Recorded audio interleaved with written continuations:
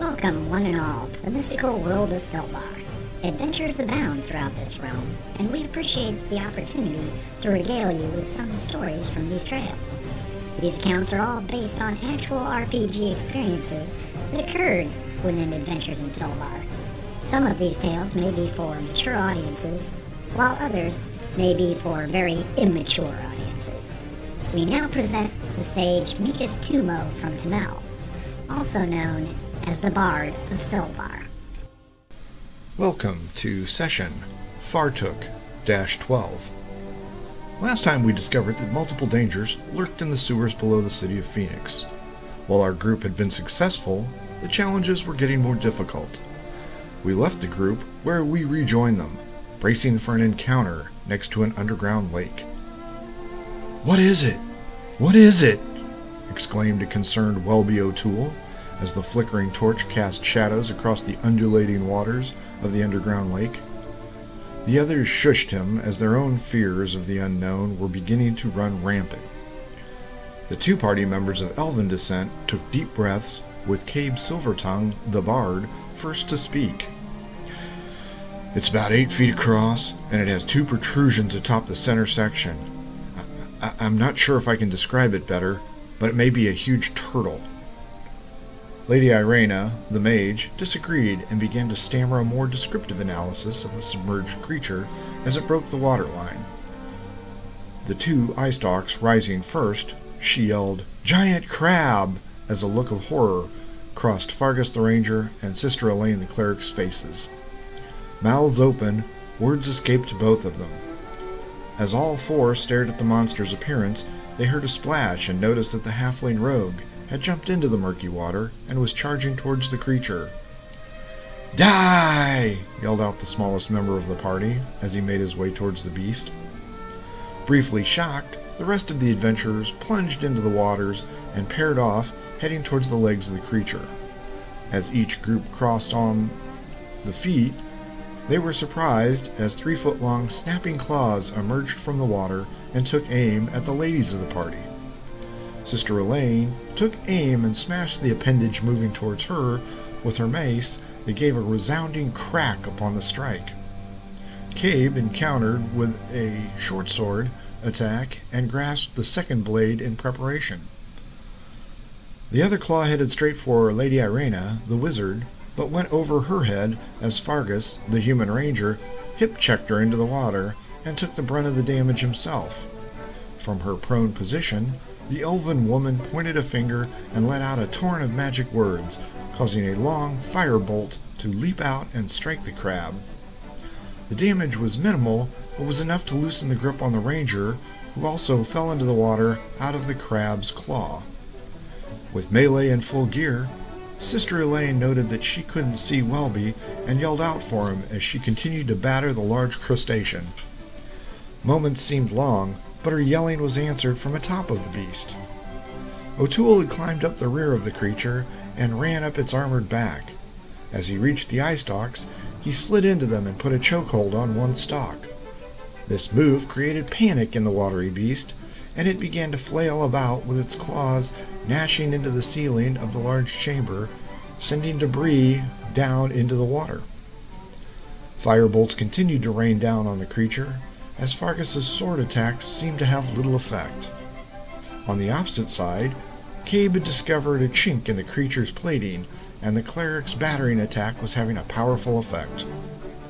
The creature swatted Welby off its back with one claw that it had used to attack the ranger and the mage, and clamped down on Sister Elaine with the other pincer, causing her to scream out in agony.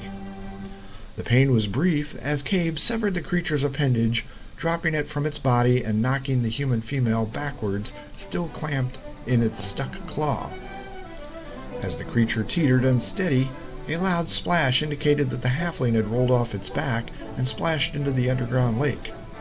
A frustrated ranger summoned all of his strength and whacked at a joint on the leg just as Lady Irena blasted it with another firebolt. Between the two forms of damage, the leg came apart and pitched the beast forward into the water.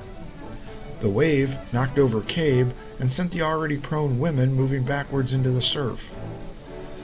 A war cry from Welby showed that he had regained his position on the crab and was sliding from back to front, but slowing himself down with a dagger placed into the fissure of the plating. The halfling reached the head area and had successfully split open the tough outer shell of the giant crab, and Fargus wasted no time in moving forward and piercing the softness that was now exposed. As Cabe, Irena, and Elaine all regained their footing, the pair finished off the creature with a flurry of bladed attacks. "Whoa, whoa, whoa there, Ranger!" yelled out his soaked sister Elaine. The ranger stopped stabbing for a moment and then realized that the beast was quite dead now. Silence fell over the group, with the lapping of water making the only noise.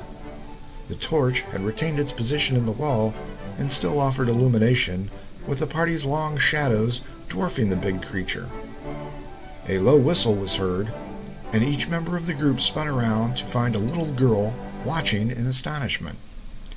The group quickly recognized her as one of the orphans they had met earlier. "That was so scary, but it was so neat," said the little girl. "You guys really are heroes."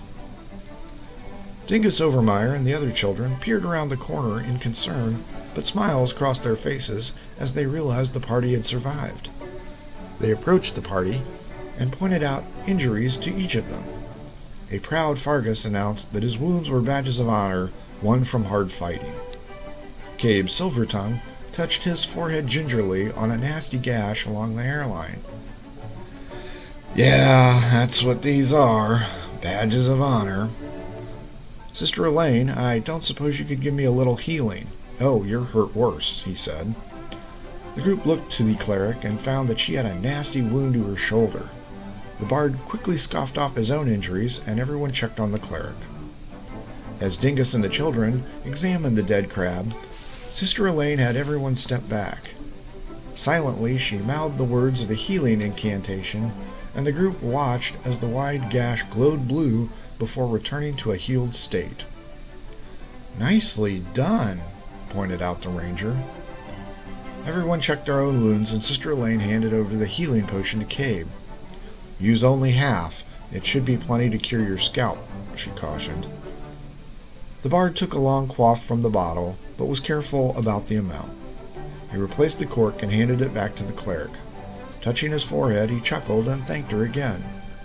Fargus questioned Dingus, who pointed out that the crab could feed a lot of people. The orphanage master inquired if he and the children could partake in it. Fargus looked to the others and back to Dingus, stating, "Knock yourself out, man." Lady Irena was watching Welby move about the water and yelled for him to be careful.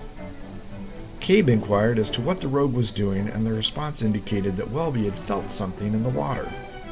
Dipping below the waterline, he popped back up with a human skull in his hand, which took everyone aback momentarily. He tossed the head over his shoulder and went back under. For several moments, the group looked on pensively. Fargus and Irena grew worried and began to wade out when the halfling popped to the surface with a large smile on his face. Sloshing forward, the group said that he was reckless for his actions, but the small delver triumphantly raised an old rucksack as his treasure. The group returned to the dry tunnel that they had traveled through as Dingus and the children shaved delicious meat from the giant crab for food.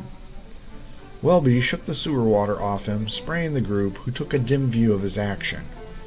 Dropping to his knees, he began to pull forth items from the bag. After several minutes and a new torch, all of the items were displayed on the dry floor. A quick inventory resulted in 8 gold crowns, 22 silver swords, and 50 copper ingots. A few flasks of oil, flint and steel, and 50 foot of wet hemp rope rounded out the contents. "Well, not bad, I think," pointed out Lady Irena, as the others nodded in approval. We close out this episode now and give you our thanks for listening. Please subscribe to this podcast, and don't forget to follow us on Twitter at TheBardsPodcast. For everyone in Adventures at Philbar, thanks for listening.